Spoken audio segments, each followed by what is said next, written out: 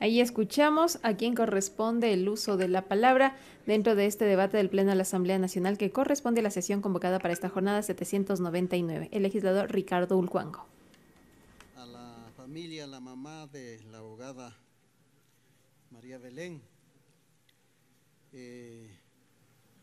y otras mujeres y otros seres humanos que están extraviados, tal vez no se ha hecho mayor eco nuestra solidaridad, pero a la vez la Asamblea Nacional también tiene que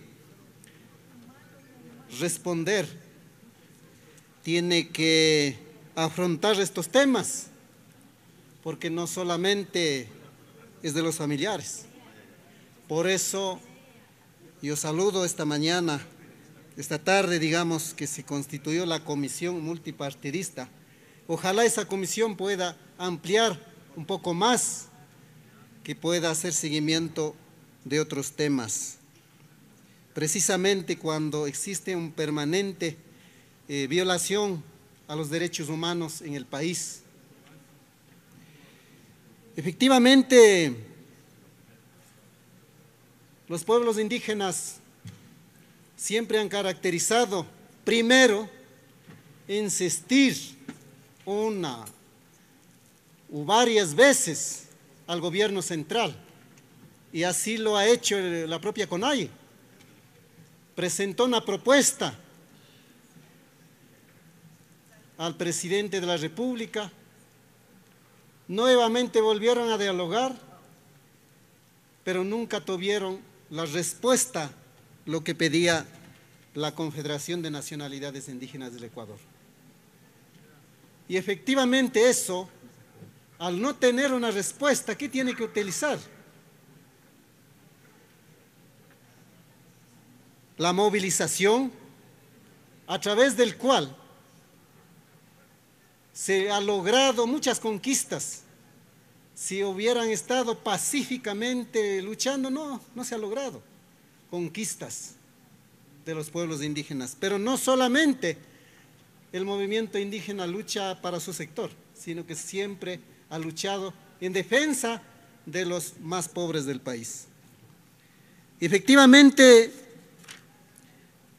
la CONAIE presenta 10 puntos, 10 mandatos en que tiene que ver a nivel integral, inclusive como un programa de gobierno en que debe dar una respuesta.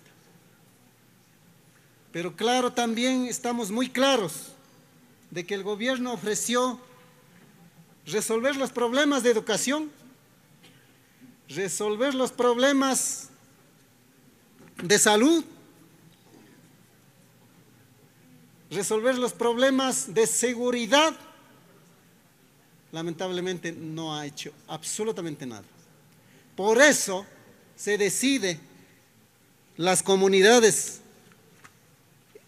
en este caso juntos las tres organizaciones, la CONAIE, la FENOCIN, la FEINE y otras organizaciones sociales, a movilizar, que por supuesto también tiene en gran medida la responsabilidad los principales canales de televisión y de medios de comunicación.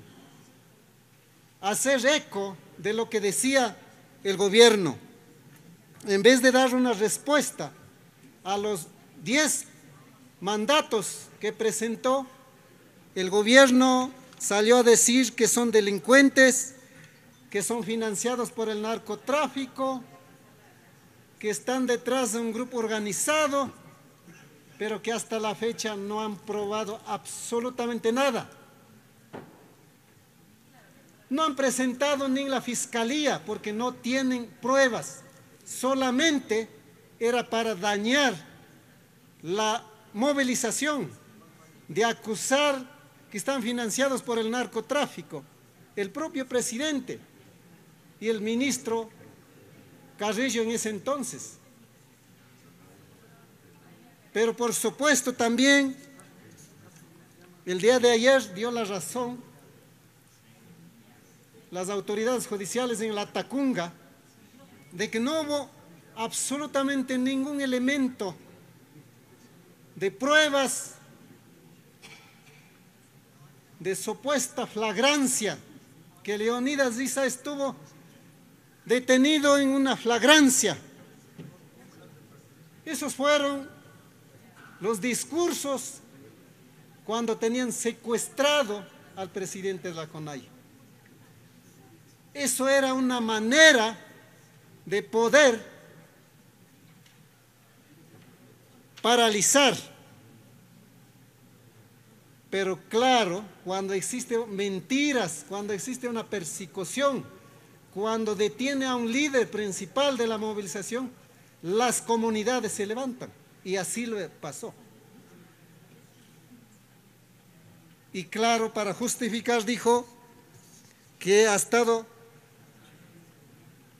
que fue detenido en flagrancia, pero además de eso ni siquiera creo que tenía boleta de detención, ni siquiera tuvieron la capacidad de leer en ese entonces. Todas esas cosas ha pasado, claro, a varios sectores. Incluso aquí en el mismo Parlamento dijeron que son desestabilizadores, son delincuenciales, son terroristas financiados por el narcotráfico. Eso es falso, de falsedad absoluta. Por eso que hasta ahora no han podido probar absolutamente nada. Tiene un minuto, señor asambleísta. No sé cuántos minutos es. ¿Es 10 minutos o 5 minutos? 5, señor asambleísta. Perdone entonces, señor presidente. Por eso quiero decirle, con esto concluyo, señor presidente, la comisión que ha elaborado este informe me parece absolutamente pertinente. Por eso tenemos que aprobar este pleno de la Asamblea, para que efectivamente los que son responsables sean juzgados políticamente y que eso debe ser remitido a la Fiscalía. Muchas gracias, señor presidente. Gracias, colega asambleísta. A continuación.